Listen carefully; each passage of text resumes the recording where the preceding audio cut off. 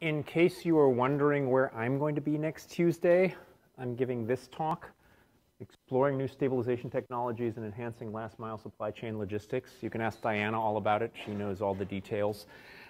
So I will not be here for the exam. We have a proctor for that. I will, however, be checking my email. So if any questions come up, ask the proctor and they will email me and I will do my best to answer whatever those questions are. But now, are there any questions about the exam? Not yet.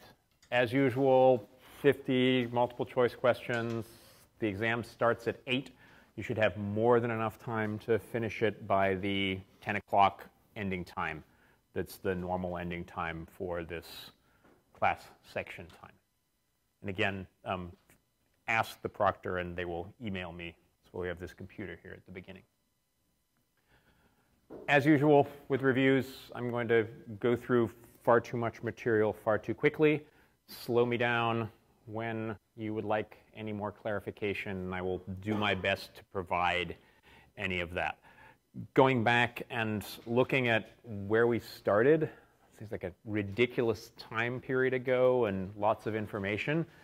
Started with the DNA viruses and then sort of moved into some of the weird viruses and the retroviruses kind of at the end.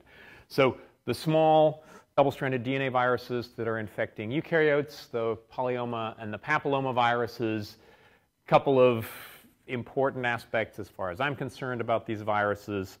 First one is that SV40 and all of the papilloma viruses have these really weird structures where they have pentamers where hexamers should be, but they still have single jelly roll and fit together to make nice icosahedral particles, just way more flexible than anybody thought they could be.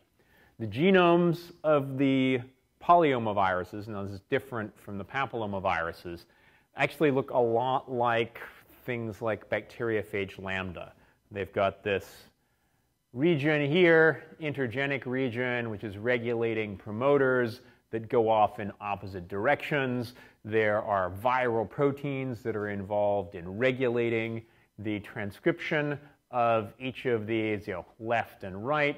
We've got a whole set of structural genes over here, non-structural genes over here.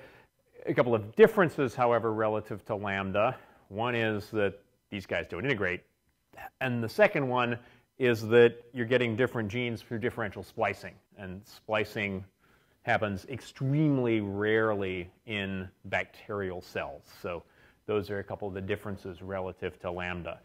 The other big take-home message here, and pun not intended, is the large T antigen, which is, as I love to call it, the Swiss Army knife of pretty much any viral protein. More or less does everything.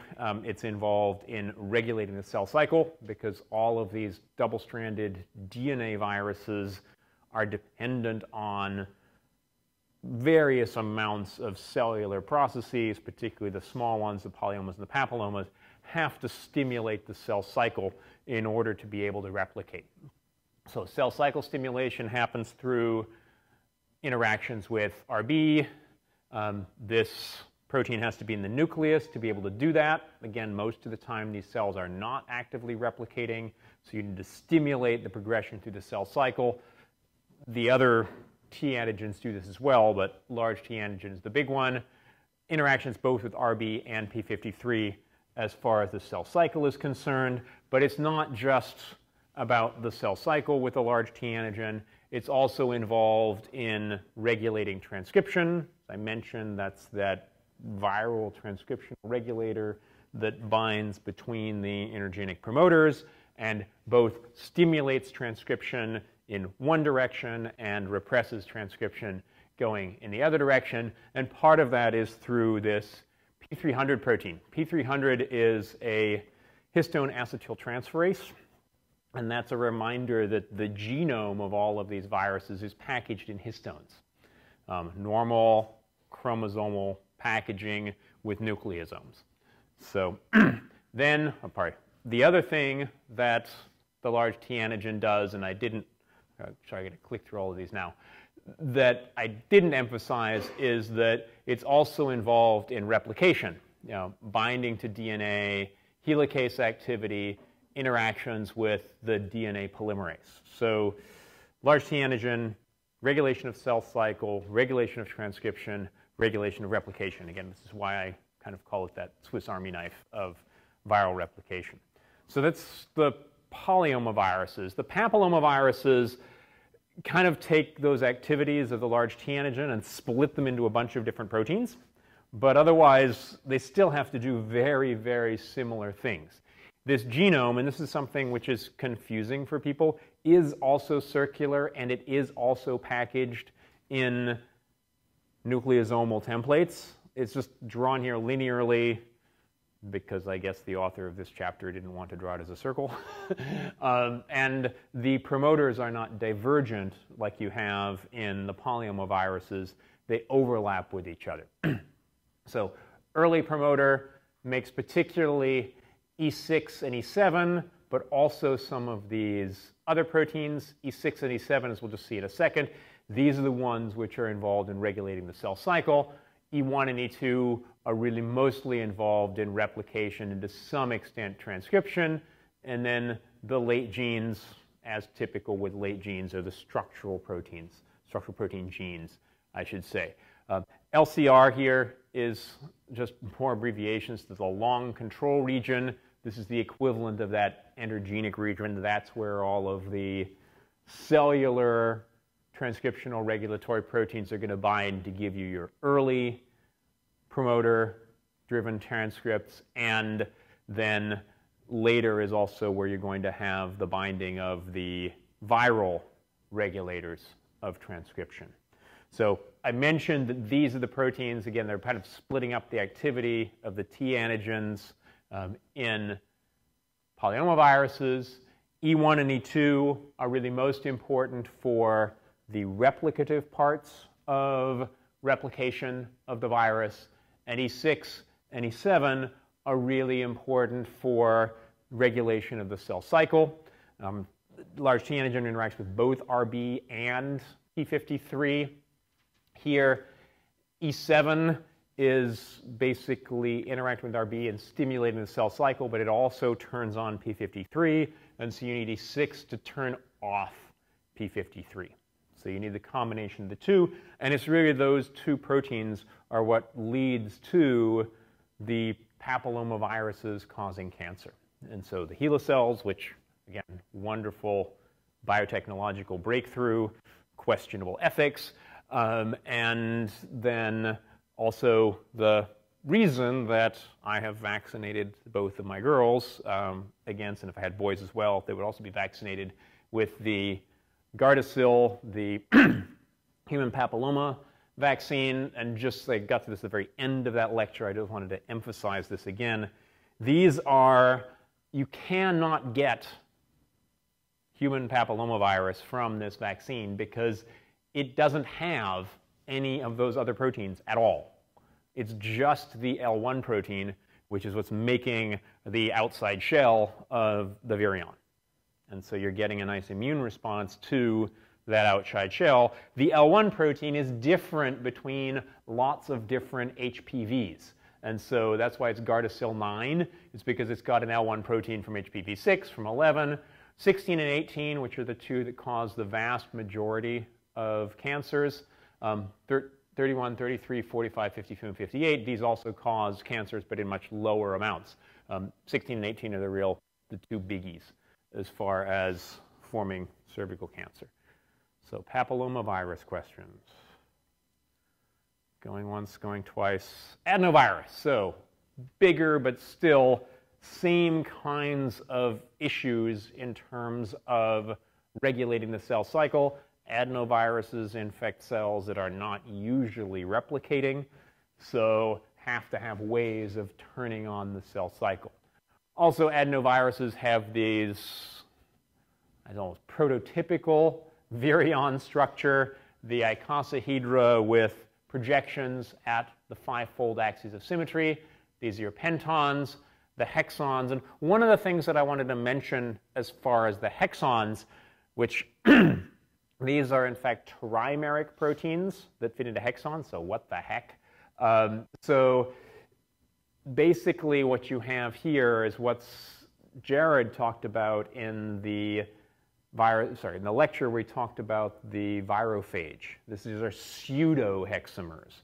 You know, they're trimers, but pseudohexamers. So he talked about pseudohexamers in terms of the structures that you have in these hexameric units, putting together the virophage, but also true for all these other ones, for STIV, for PRD1, and for PBCV1. All of these have these pseudohexamers. It's a trimeric protein.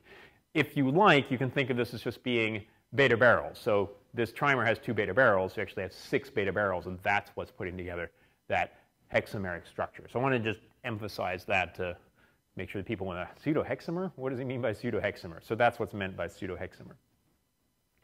The genomes here are not packaged like you have with the polyoma and the papillomaviruses. It's not nucleosome bound.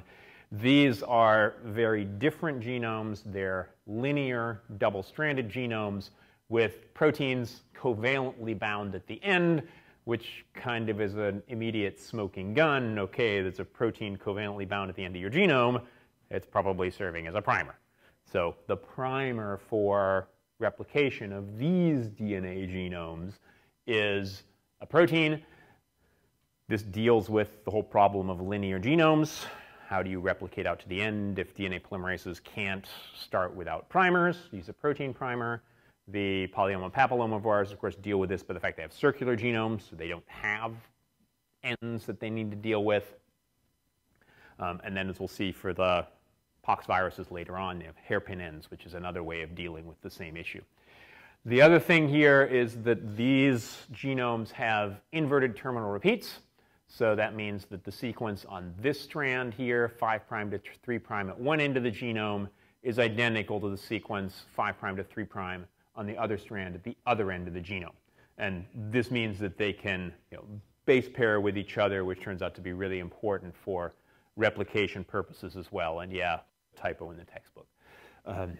What's made from these genomes? These are, again, looks really complicated. Mostly it's because there's lots and lots of splicing that goes on in the transcripts that are made from the adenovirus genome. And in fact, this is where splicing was found in the first place, was in studying the major late transcripts and seeing that the final RNA didn't match the original RNA or the genome that it started with in the first place. But if you look at the proteins that are made through these transcripts, they're actually really similar to what you see in terms of transcripts, and particularly the proteins that are made in the polyoma and the papilloma viruses as well. So you need to regulate the cell cycle. What are you regulating in the cell cycle?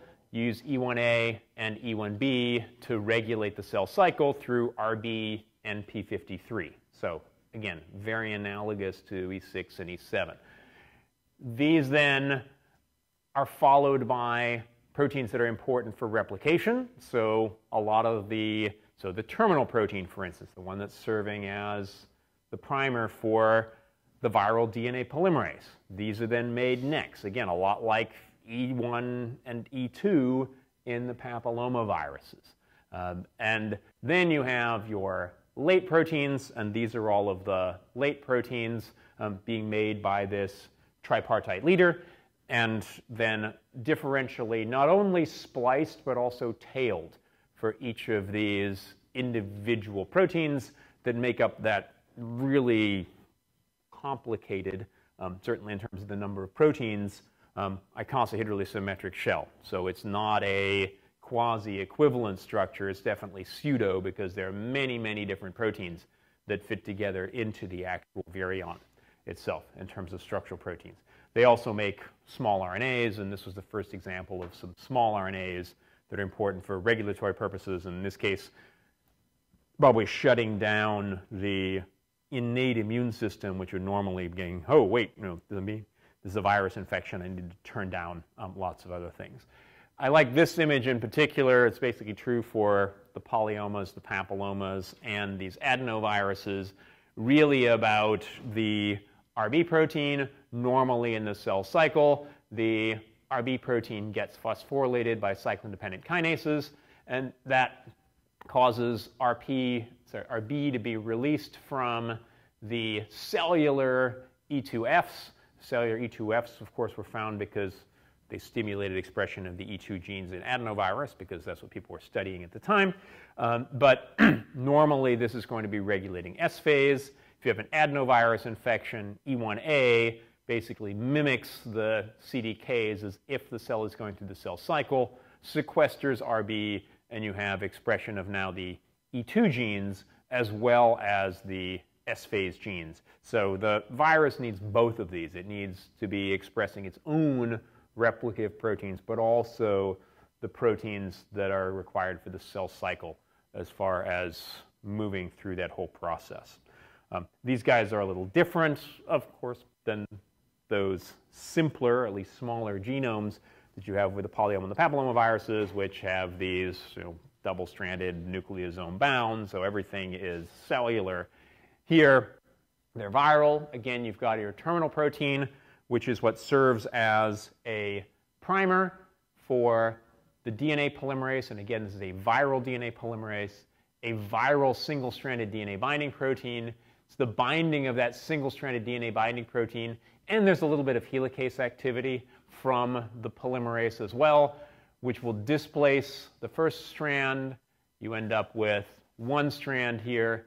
This strand that's been displaced because of these inverted terminal repeats at either end can bind to itself and then serve as a template for the viral DNA-dependent DNA polymerase being primed by the terminal protein. Questions on adenos? Okay, now talk about pox viruses, and you can't talk about pox viruses without poxvirus disease and vaccines. One guess which one of these two is vaccinated. Good. Anti-vax, unfortunately, is not a new thing. Jenner developed his vaccine in the late 1700s. In the early 1800s, there was already the, and I focus in on this, it's hard to read, but if you look at the slide, you can see a publication of the Anti-Vaccine Society. So there was already an Anti-Vaccine Society, and we're over 1,000 measles cases this year in the US, which is trying to come up with a nice adjective that is suitable for YouTube. Sad is one way of putting it. I particularly like this image just to give a bit of an idea, again, of differences between pre-vaccine and post-vaccine. This is a few years old, 2011 now. This measles here in 2011 was at 61, and now we're at 1,000. That's just crazy, but okay, be that as it may. Why have we gotten rid of smallpox? Two reasons. Big reasons anyway. The first one is that humans are the only ones that get smallpox, so there's no reservoir species for smallpox. The second one is, of course, the vaccination, and that vaccine is incredibly stable, and that's what I'll be talking about next Tuesday in San Diego, is how you can stabilize vaccines other than those that are really stable just by themselves, like vaccinia. The genome of vaccinia and the genome of variola major is also extremely similar to this, but people haven't done that many experiments with it for hopefully pretty obvious reasons. These also have inverted terminal repeat sequences, only now they don't have a protein bound at one end of the genome. They have this contiguous 5' to 3' phosphodiester bond. So this is really one big, and when I say big, it's almost 200,000 base pairs, just one piece of DNA that's covalently linked the whole way around. So these hairpin structures at the ends of the genome, they're not quite as extensive as the ones that George talked about when he talked about the adeno-associated viruses, the parvoviruses, but still probably a very similar process. Form these structures. They're not completely base paired with each other, and probably some of these incompletely base paired things here are really important for getting the polymerases, the DNA polymerase, to bind to and actually cut this specific sequence in the DNA, and that's what's going to provide your primer in terms of DNA-primed DNA replication for these genomes. And we'll take another look at that in just a second here. Pox viruses are members of, we now know, the nucleocytoplasmic large DNA viruses. Was it NCLDVs? Again, ridiculous acronym. But these are those viruses that can replicate completely in the cytoplasm. Some of them go to the nucleus, but pox viruses are a really nice example of those that can replicate completely in the cytoplasm. And what that means is these virions bring all of the proteins with them that they need to undergo the first rounds of replication and transcription just by themselves. So they're packaged in the virion. And this is similar to what we talked about that last midterm that we've all forgotten about by now, those negative strand RNA viruses that also have to bring an RNA-dependent RNA polymerase with them because that RNA can't do anything until it's been made into messenger RNA. So here, even more extreme, the double-stranded DNA is not going to get translated, so it's got to have its own DNA-dependent RNA polymerase, which can then make the RNAs, which can then get translated. And that is all happening here in the cytoplasm, and it's really all about the regulation of transcription. These early messenger RNAs, which will lead to production of intermediate regulatory proteins, leading to the production of the late regulatory proteins, which then end up getting packaged into virions and going back and doing this whole cycle again. DNA replication, the DNA replication only takes place after you have the transcription that takes place because you don't need any more DNA. You've already got that first version of DNA which has come inside the cell.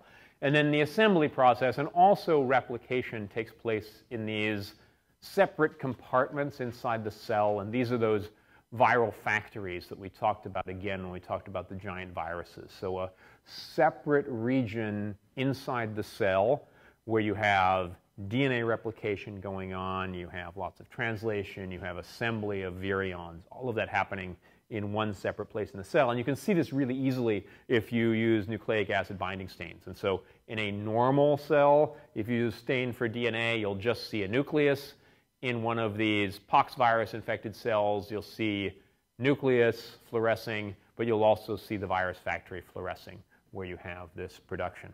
So it's really, particularly early on in this process about transcription. The virus, again, is getting into the cytoplasm, so it has its own DNA-dependent RNA polymerase, which also requires general transcription factors, and those general transcription factors are also viral proteins, and they basically serve a lot like the TF2 XYZ, actually, A, B, C, D, E, F, G, H, proteins that you have in eukaryotic transcriptional regulation. They also have their own capping and poly-A tailing enzymes. Again, this is because everything's happening in the cytoplasm. There's no access to the nucleus by any of these in these pox viruses. Replication happens, again, as I mentioned, these hairpin ends, they're nowhere near as big, these bulges here.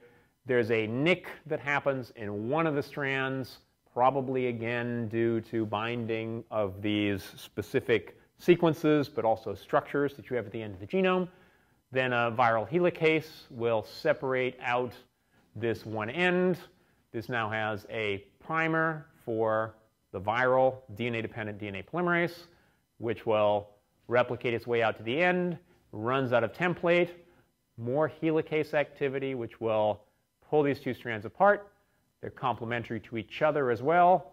That will provide a new 3' end, this 3' end right here. That will then get extended, again, from 5' to 3', all the way down through the rest of the genome. You end up with multiple copies of the genome all hooked up next to each other, so concatenameric structures, not unlike what you see with rolling circle replication that we talked about already for bacteriophage right at the very beginning. And then those pieces need to be cut into separate pieces, and this is the probably something similar to holiday junction resolvases. There are holiday junction resolvase-like proteins encoded in pox viruses, so this is probably how that happens, and this is very similar to what happens in these parvoviruses that we'll talk about a little bit later on. This is something we got to again at the very end of the poxvirus lecture that I wanted to emphasize once more. Poxviruses have these two forms of envelope virions that you can see if you look at infected cells and what they're producing.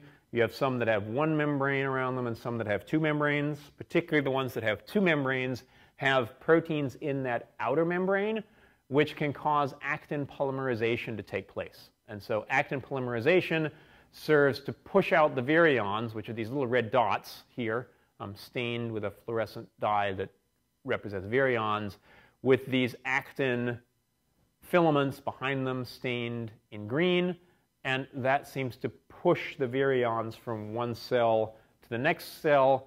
Here's an electron micrograph with one of those actin filaments and one of these extracellular enveloped virus. Again, it's got that extra layer on the outside, allowing this to spread from cell to cell.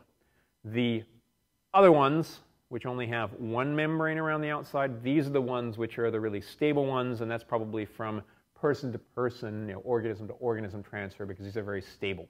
And again, this is what is used as the vaccine for that process. Questions on pox viruses? Yeah? I just wasn't totally clear on the virion picture of it entering the cell. Mm-hmm. Is the first thing that kicks it off that there's actually early mRNA in the virion, or it's just the DNA polymerase that's already ready to, or the DNA-dependent RNA polymerase that's already ready to go?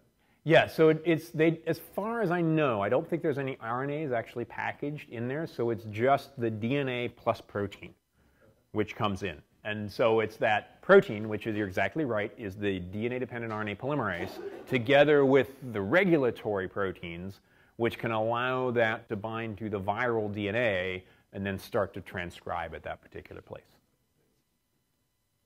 Other poxvirus questions? Okay, so from really large DNA viruses to the really small DNA viruses, this was George's lecture. I'm not quite sure why we had permissive versus non-permissive here in the course. We probably should have had this way earlier on, because this is a really big picture process. But at least for the parvoviruses, you've got a nice descriptions on how, for instance, canine parvoviruses and the feline parvoviruses that have different permissivities and susceptibilities. So susceptible, you have the receptor on the outside of a cell. So receptor, that virion can get inside, it can release its genome on the inside of the cell. If that cell has the right replicative machinery, then it's permissive. But not all susceptible cells are permissive, and not all permissive cells are susceptible. That makes sense. You have to be susceptible and permissive to get virus replication taking place. Yeah, Melissa.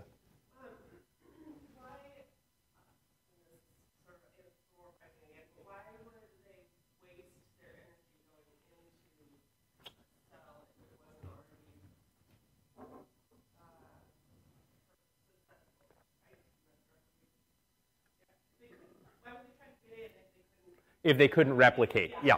So again, we're going to hand wave here because it's evolution and this is what we see. But probably it's a numbers game.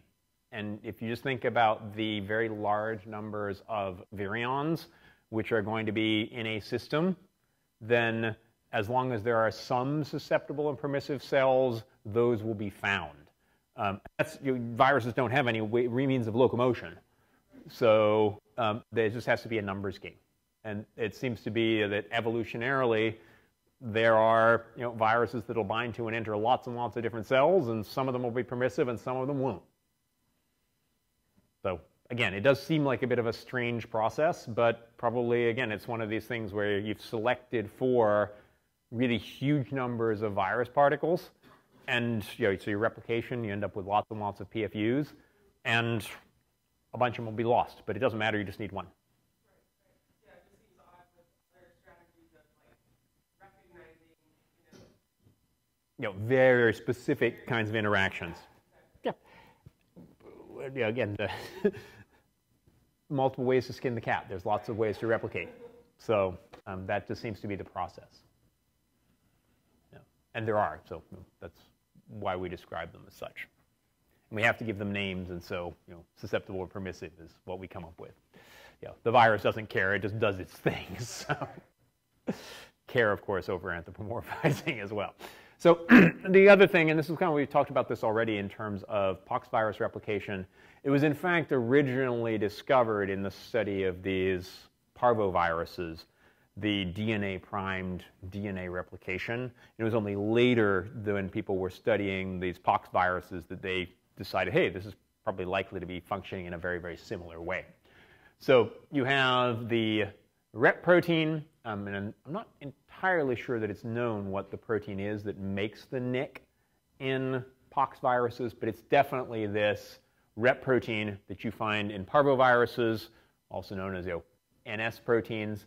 They will bind to this sequence after it's been made double-stranded. I'll back up a little bit. So when the genome comes inside the cell, it already has a 3' end and a template. So the cellular DNA polymerases can jump onto this and extend the way out through the rest of the genome. So just getting this genome inside the cell, and particularly inside the nucleus, and that's where the permissivity thing for these parvoviruses comes from, that then you have a template in a 3' OH. So cellular polymerase will make this. Then you need the viral protein to make a nick at this end to provide the 3' OH to end up getting you out to the other end of the genome, and that can fold back on itself and provide a template for the next round. And one of the ways that this was figured out is if you look at the sequences that are present at the ends of the genome, in this replication process, you end up flipping the complementarity. So the orders of those genes in terms of complement of A, complement of B, complement of C, and it's just by purifying the DNAs and sequencing those DNAs and looking at them, they came up with this model on how it was forming. So that was the AAV replication. And then George also talked about some other fascinating single-stranded DNA viruses that are found in plants and then in the environment, which is what we're working on. The Gemini viruses in particular are very interesting, and not all of them are like this, but many of them, Gemini virus by definition has these two capsids that are bound to each other. I should have brought my model of the Gemini viruses with me today. But they've got, often I've also multiple genomes. And those genomes, again, not unlike you saw with the multiple RNA genomes for some of the RNA viruses that are infecting plants, these are often even in the same virions, as we can tell. You can sometimes see two of them in there. But they have the classic kinds of things that you would need for a single-stranded DNA virus, a rep protein, and a capsid protein, and then some of the proteins that you have to have for plant viruses, the movement proteins, and the other proteins that are used, again, for the plant infection process. George also talked briefly about satellites. I wanted to revisit satellites again based on Jared's talk about the virophage. These are extra DNAs, and you also have our satellite RNAs as well, which can get packaged in the same particles that the otherwise, the Gemini virus in this case would be using. And so these are different from the virophage in that they're really taking over pretty much everything that the helper virus, as we call it, is using. So they've got the, borrowing the capsid protein, sometimes borrowing the rep protein as well. And so they use almost all of the extra proteins that you are provided by that first virus infection. Virophage, on the other hand, have pretty much everything that they need encoded in their genomes. They're just taking advantage of the fact that you have all of this replication going on due to the giant virus infection. And in some cases, a few of the proteins, but mostly those are going to be your regulatory proteins, as opposed to here, we're really also talking about structural proteins, which are involved. Circular single-stranded DNA virus replication is really fascinating, and I've mentioned this before to some people. When we discovered these cruciviruses in our metagenome sequences, I was really glad that I was teaching this course, because I actually then knew something about single-stranded DNA viruses, because otherwise I wouldn't have had any clue what we'd found in our sequences. So if you look at replication of these circular single-stranded DNA viruses, these have a problem, because you don't have a nice 3' OH that can be used to extend. So what has to happen is you have cellular primase and cellular DNA polymerase that somehow recognizes this small piece of the genome. So we always talk about these as single-stranded DNA viruses, but all of these single-stranded DNA viruses have regions of the genome which are double-stranded. And almost always in these cases, it's a stem loop structure, and it's really this stem here which seems to provide the binding site for cellular primases so they can bind to this structure and provide a double-stranded DNA. So this is a big difference, again, these circular ones relative to the linear ones in the parvoviruses. Once you have this double-stranded structure, then the rep protein can basically do its thing. It binds to, makes a nick, provides a 3' OH that the cellular polymerase can extend. But here, the big difference is that that strand that was cut, it's now actually covalently attached to the rep protein. So the rep protein cuts and makes a 3' end, but that 5' end gets hooked up to a tyrosine, which is present on the rep protein. So as the cellular polymerase in blue here is replicating its way around the genome, the rep protein is getting that other strand bound to the rep protein. And once it gets all the way to the end of the genome, this rep protein will reverse that cut and ligate the two ends together, giving you a new single-stranded circular genome and this double-stranded genome which can go around again and again. So we talked about this really briefly with FIX174, and so it turns out that actually this process is absolutely identical. This process is extremely similar as well. So the way that these single-stranded DNA viruses replicate is by taking the ends, getting a cut, making a nick, again, just like we've seen in the poxviruses and the parvoviruses, but now hooking up that end to your rep protein. So these are this is the genome which Jeff Deemer found in Boiling Springs Lake in Lassen Volcanic National Park. And we saw this sequence that was very much like an RNA virus, and it was like, what the heck is an RNA virus doing in this acidic hot lake? Oops, particularly with interesting ghost in the machine. Yeah, it was so bizarre that no one believed it, so the electricity went out. No.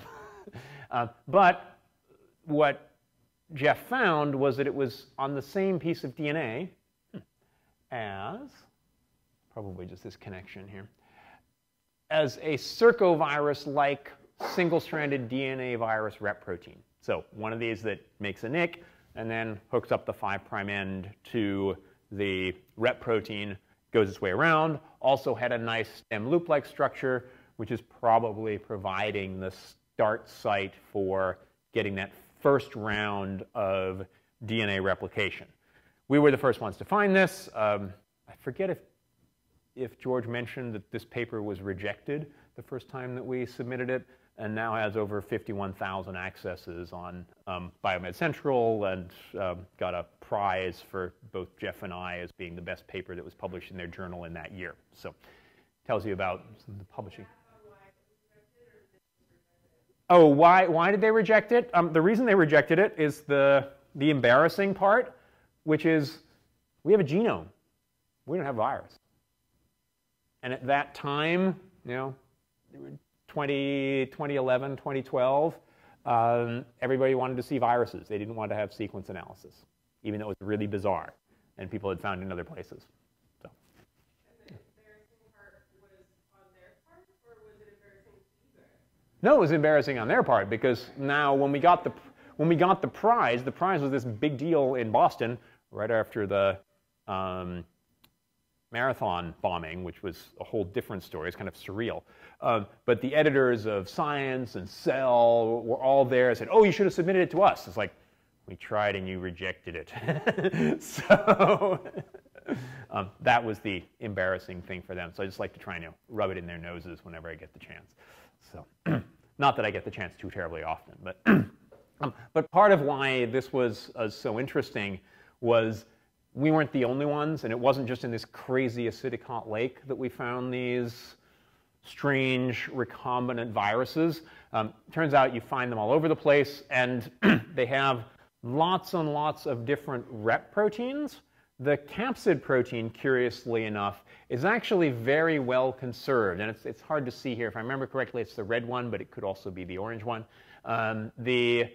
These are conserved, whereas the rep proteins turn out to be from a whole bunch of different families, and there's way more recombination going on in these genomes than we had ever realized. Just RNA DNA recombination, the Grand Theft RNA. How many of you went and checked out the Grand Theft RNA paper?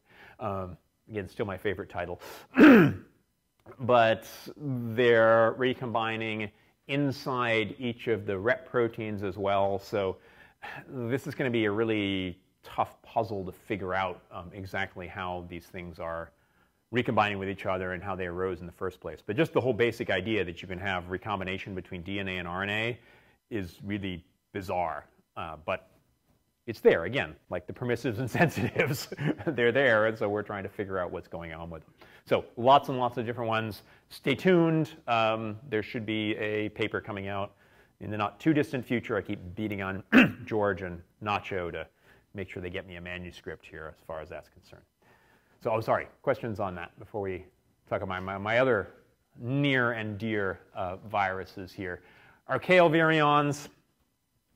They're very different from other virions that people have discovered, although I get on a not too infrequent basis people who will send me other scientists electron micrographs and say, hey, does this look like a virus? This bizarre structure.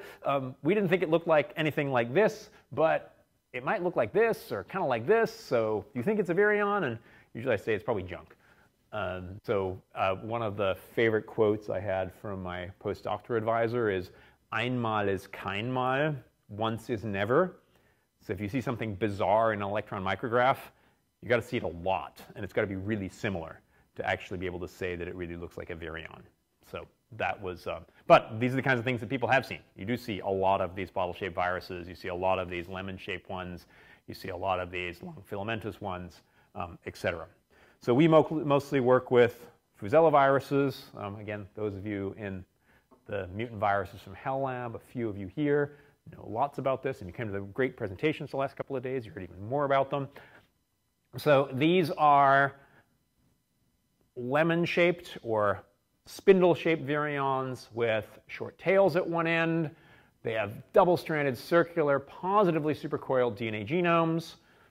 They integrate specifically into the host, and this is rather similar to lambda. They can be induced by UV irradiation, also very similar to lambda, and you find them pretty much throughout the world, wherever you find high temperature, low pH environments, 70 degrees Celsius plus, and pH of 3 and below. To summarize, lots of work by mostly me in my lab, but some other labs as well.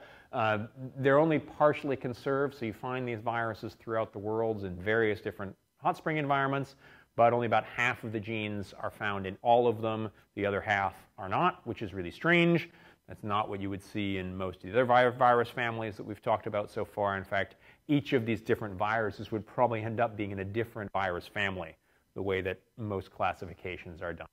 Only about half the genes are essential, which makes sense from the conservation purposes, and turns out that some of the genes, when you knock them out, you make really funny-looking particles, and these are some of those funny-looking particles that you can see here. Instead of being nice lemons, they're more sort of cigar shapes and elongated. We think we know something about how the structure of SSV is put together. It's clearly not icosahedrally symmetric. It's clearly not helically symmetric, but it might, emphasis on might here, have a structure that in its very basis could be similar to the HIV-1 capsid. So here you've got the couple of pentamers. Again, you always have to have 12 pentamers to make a closed structure if you've got pentamers and hexamers, but they don't always have to be icosahedrally symmetric relative to each other. So in the case of the HIV capsid, you've got one end of a fullerene cone here, another end of the fullerene cone here, and in the middle is very different. We think that we might have something similar here with a T=3-like end at one end, a T=3-like end at the other end, and then very different in between. And this may be where that VP3 protein is, because if you get rid of it, you end up with this elongated structure. Again, lots of hand waving here, but at least it's a potential model for how these spindle-shaped viruses could come together. But clearly, it's not the only way that you can have spindle-shaped viruses. This one is the Acidionis two-tailed virus, worked on by David Prangishvili, who I showed right at the end of the archaeal virus talk.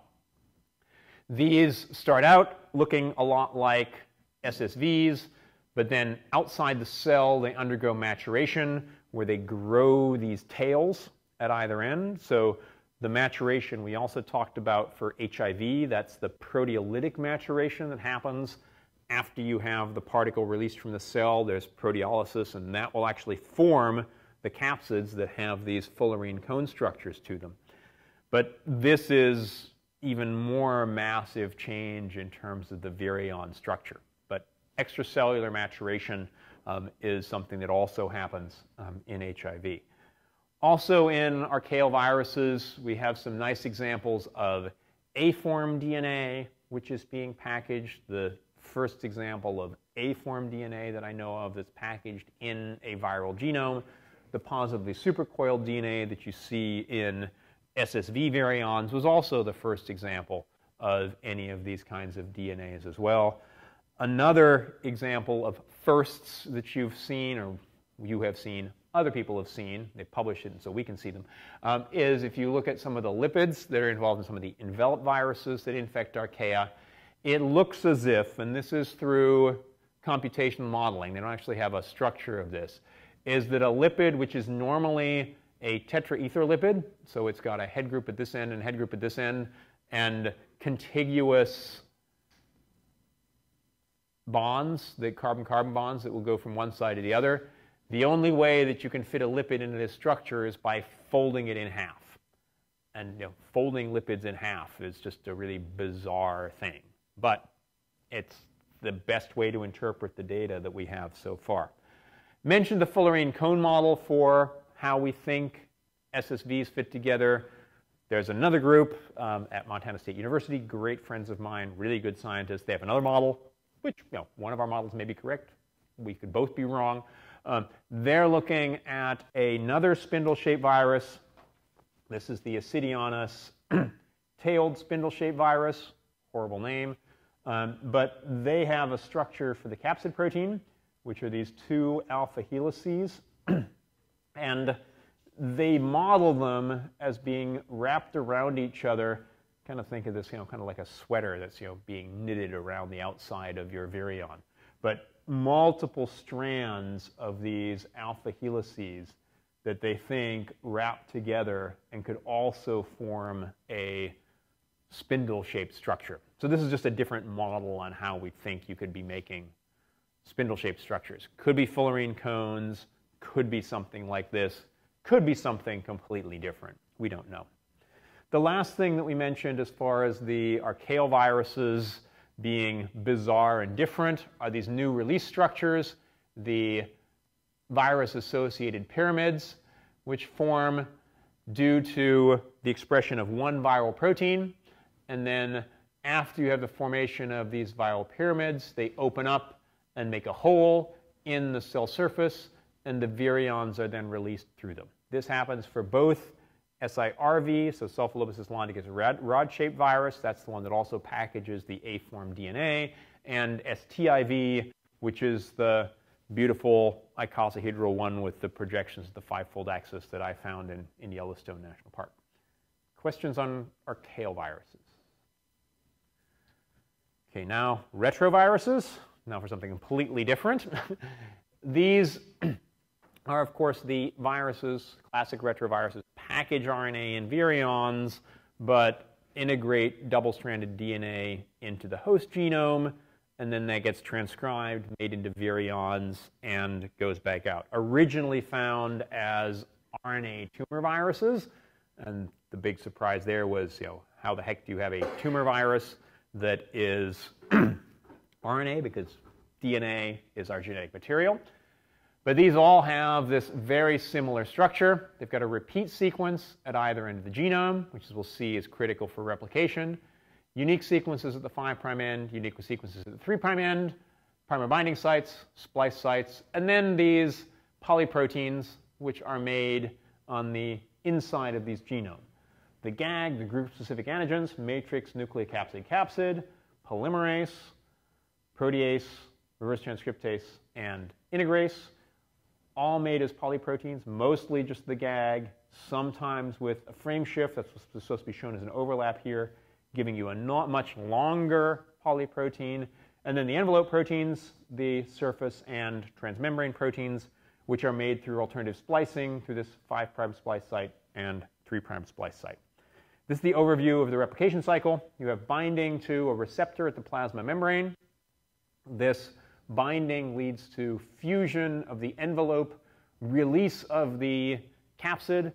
That capsid has the reverse transcriptase in it. Again, like what we're seeing with pox viruses, you have this capsid with enzymes in it. That reverse transcriptase is active in the capsid, will give you a double-stranded DNA, which we'll see in just a second. That double-stranded DNA has to get inside the nucleus. In the lentiviruses like HIV, this is actively transported.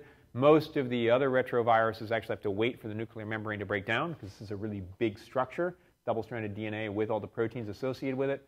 Once it gets into the nucleus or close to the DNA, it will randomly integrate, randomly probably because these are active, non-compacted parts of the genome. Once it's inserted in the genome, you have cellular RNA polymerase that will make the RNA. That will get exported. The RNA will get exported. Most of the time, it'll be making GAG. Some cases, you'll have translational frame shifting and make GAG and POL. All of these guys get sent off to the nuclear membrane, the plasma membrane to get assembled. At the same time, you have splicing that takes place. Splicing then leads to your envelope proteins, which are going to be surface protein and transmembrane proteins. These are sticking into the membrane, again, through transmembrane proteins. These get sent to the plasma membrane as well. You have viral genomes that are exported. All of this comes together. You still have polyproteins in this case. So these are polyproteins that are in the virion. As that virion is getting released from the cell, then the protease is active in the virion to chop apart the different parts of the matrix, the nucleocapsid protein, the capsid protein. And so if you looked at that video that I highly recommended, the animation, you can see that protease process pulling apart the polyprotein and allowing it to assemble into these capsids. And that's why the protease is always present in virions when they get inside the cell in the first place.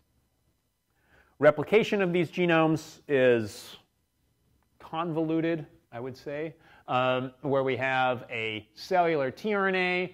That's what provides the primer for the reverse transcriptase, which will use the RNA as a template, because reverse transcriptase, of course, is a RNA-dependent DNA polymerase. That will give you a DNA piece at this end, which is complementary to the other end of either the same RNA, but there are two RNAs that are always packaged in each retroviral genome. So this could also be the other one of those RNAs that it binds to. And this recombination, going back and forth between the two genomes, is partly why you end up with very high mutation rates in these quasi-species which form, as well as the fact that the reverse transcriptase is relatively low fidelity. So once you've undergone this recombination, now you can extend out through the rest of the genome, and that gives you the U3, R, and U5 all together in one part of the genome. Then this RNA gets degraded by the RNase H, which is part of the reverse transcriptase, eventually provides you with a short polypurine tract that serves as a primer for your second strand. That then goes out to the tRNA, which can't be replicated because there's a modification in that tRNA. It's a dihydrouridine where it can't be replicated anymore. That gives you the primer binding site hanging out at this end, which can recombine yet again over here. Could be the same molecule, could be the opposite molecule, and now you end up with your integrative form with the long terminal repeat, U3RU5, at both ends of the genome. This gets poked into the host genome. This is what happens for all retroviruses. HIV is a little bit more complicated than this, but the same basic structure is there: GAG, POL, and ENV. You just have extra proteins in HIV. TAT and REV are the only extra two that we talked about. Particularly the TAT protein is involved in transcription and really serves as an anti-terminator for transcription. So transactivator of transcription. That protein, once it's made, will allow the RNA-dependent RNA polymerase, normally, again, the cellular RNA-dependent RNA polymerase, to actually transcribe the whole proviral genome as opposed to just a little short piece. So you have to have this TAT protein in order to get whole genome replication. And the REV protein, I think I did a really crummy job of explaining the first time around, so I wanted to spend a little bit more time on this. So the REV protein, again, is one of these. It's alternatively spliced out of the RNA, which is again made by cellular DNA-dependent RNA polymerase. This then, through splicing, forms this REV protein. Now, the REV protein binds to a sequence called the REV response element in the viral RNA, which is actually present in the envelope gene.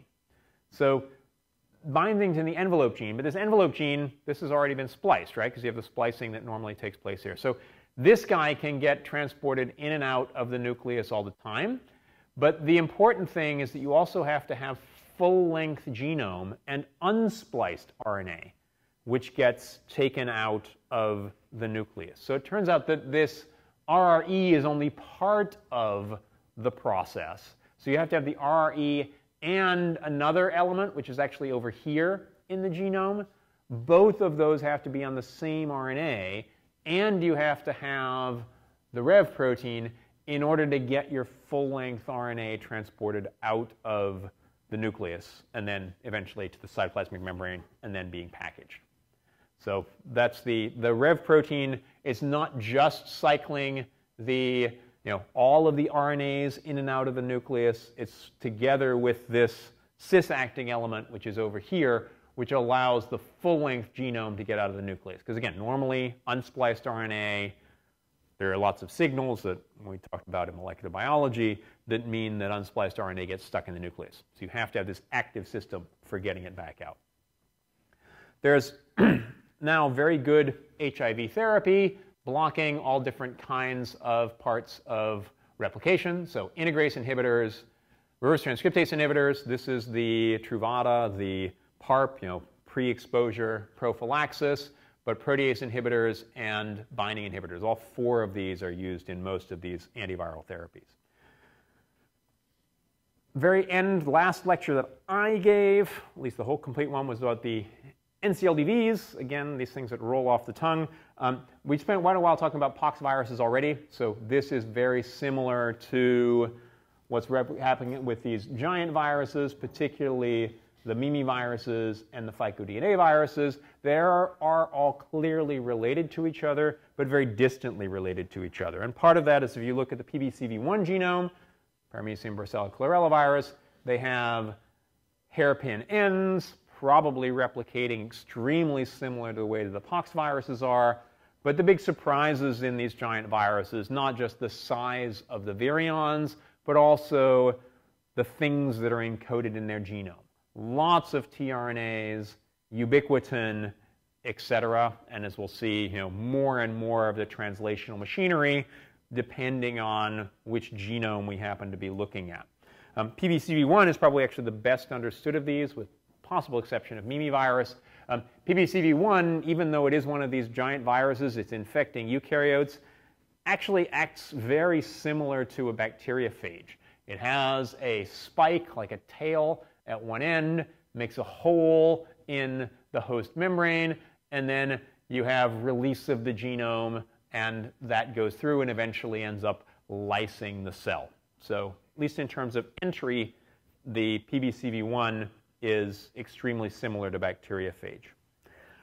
Then we talked a little bit about the mimiviruses, the really big viruses, Acanthamoeba polyphaga. So the vast majority of these giant viruses have been found because people have tried to find those that are infecting amoeba.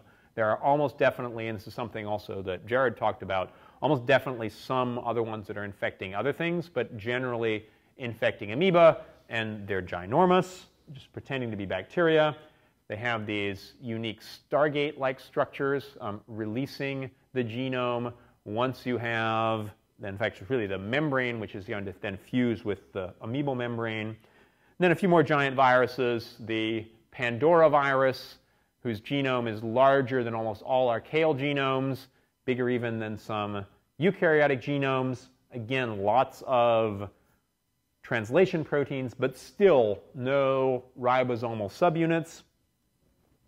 Some more genomes that people have found now in metagenome sequence, so environmental sequences. These have almost all of the amino acyl tRNA synthetases and lots of different tRNAs. The largest, actually, virion that's been found to date is these Tupon viruses, just because they have these massively long tails. So the pythopithovirus is actually slightly bigger than this. But in terms of the head and tail, these are, almost 1.5 microns in length. Also, again, lots of tRNAs, all of the amino acyl tRNA synthetases, most of the translation steps. So there's not much left to actually get between cellular and viral. Briefly, Jared talked about these virophages.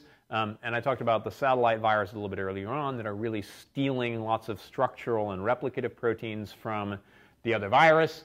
Here, they basically just seem to be taking advantage of these viral factories. And so the infecting of other viruses, this goes all the way back to lecture 1, eek, when we talked about what's a virus. It's not just the virion.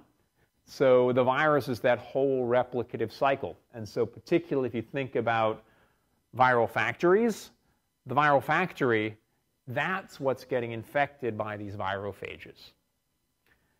These virophages, as Jared pointed out, are potentially closely related to transposons, particularly DNA transposons that you find in lots of genomes. And it's almost like a DNA transposon has somehow picked up a capsid protein and then become a virus. So origins of viruses, where do these things come from in the first place? We may be actually getting some insight in terms of the study of some of these virions. Really briefly, I talked about the flu virus vaccines, the one that I really like, which is the flu mist that hopefully we'll see again at some point, which is the recombination now of a cold-adapted strain. Importantly here, really wanted to mention that a lot of this is about the polymerases. So the polymerases seem to be very important for the high pathogenicity viruses, the 1918 and bird flu, but also for some of these lower ones. And what are we doing to try and solve having to get a flu shot every year? Trying to find stem-specific antibodies. And I'm halfway through listening to that TWIV about the stem-specific antibodies. So that's it. Thanks for a good term. Please fill out your evaluations. One of the things, if you have some time, say what you liked about the thrown virions in terms of answering questions. That worked well, it didn't work well. You can let me know, or you can just write them down in your evaluations. Exam on Tuesday. Questions, ask the proctor. Those will be emailed to me. I will try and have grades on Thursday of that week and hope to see at least some of you at commencement and a few later this afternoon as well.